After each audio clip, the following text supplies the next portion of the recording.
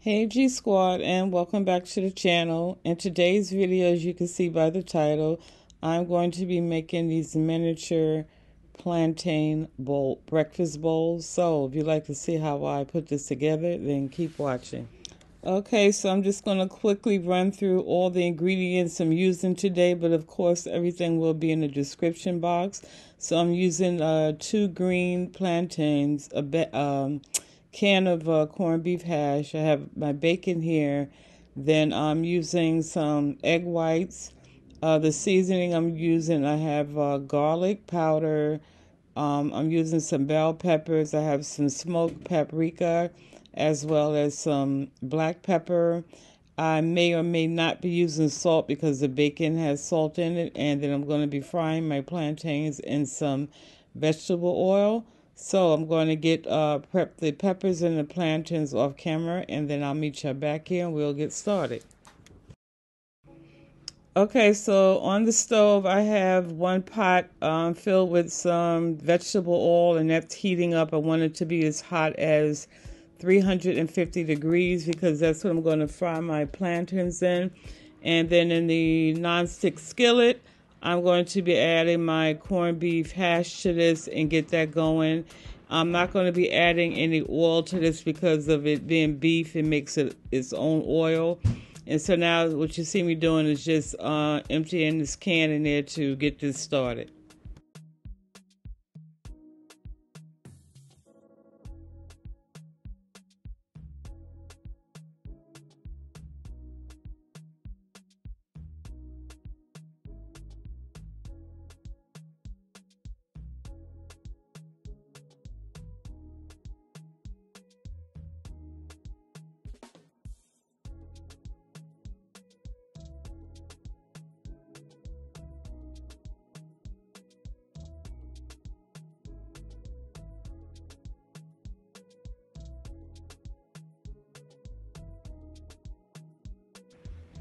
Okay, so the corned beef hash has been cooking now for about 5 minutes. So I'm going in and adding the seasonings that I showed you in the beginning. And if you're new to my channel, I always say welcome. Thank you for stopping in. And feel free to season your food to your desired taste. I'm just showing you what I like to season my food with. So I'm using, again, the black pepper, garlic powder, and some smoked paprika. And I'm not going to stir this just yet. I'm going to let it brown some more on one side. And so now my grease is finally hot. And so I'm going in and adding my plantains. Don't be like I am and just drop your plantains in the oil like that, because that grease can pop up and you don't want to burn yourself. And so now I don't want to cook these all the way because, again, they are going to go back in this oil. So I just want to cook them enough to make them soft so I can go on with the next process, which is going to be forming my bowls. And so now I'm just removing them from this oil. I'm going to continue to let this grease heat up because when I put my plantains in them, I want it to really be hot. And so now this is a lemon lime strainer. So if you have one of these, then this is what I'm actually going to form my bowls with. And I'm adding this parchment paper in there, so once I mash the bowl, it's going to be easy for me to actually remove it.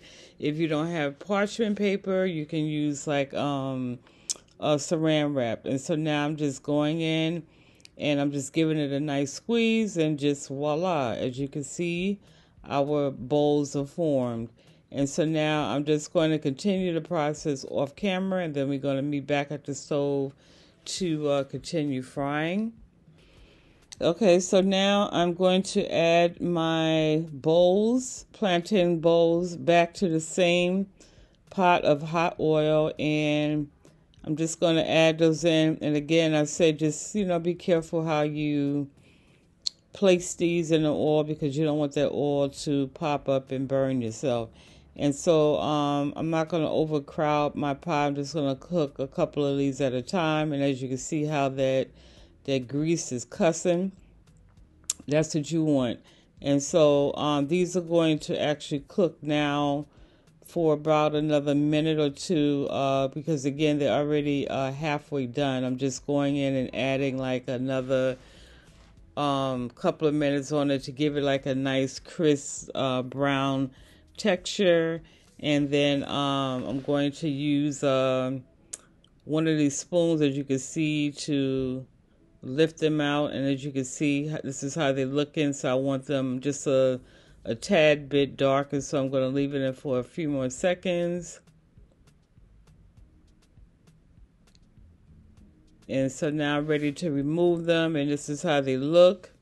And so again, I'm going to add them back to the what is it called, the coriander, with a paper towel to allow it to drain the excess oil, while we continue working on the stuffing that's going to go in there, which is our eggs and the hash browns, the corned beef hash.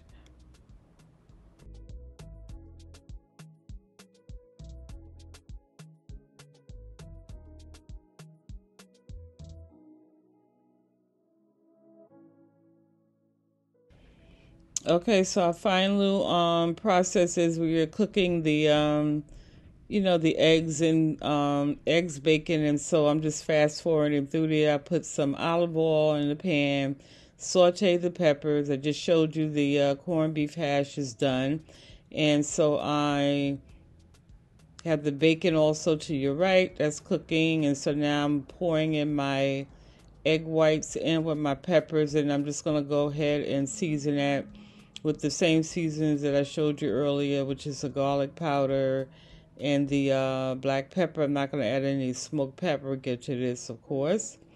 And then, yeah, just give that a nice little mix, and that's pretty much it with that. And so now I'm just showing you my eggs are done, the bacon is done, and so now we're going to go ahead and assemble our plantain cups. All right, family, so now it's time to assemble our cups, and there really is no specific order that you have to do this in. It's up to you. You can do the corned beef first and then the eggs, or you can do it the other way around. So I'm just doing one of each, so you can see, but like I said, it really doesn't make a difference how you stuff it.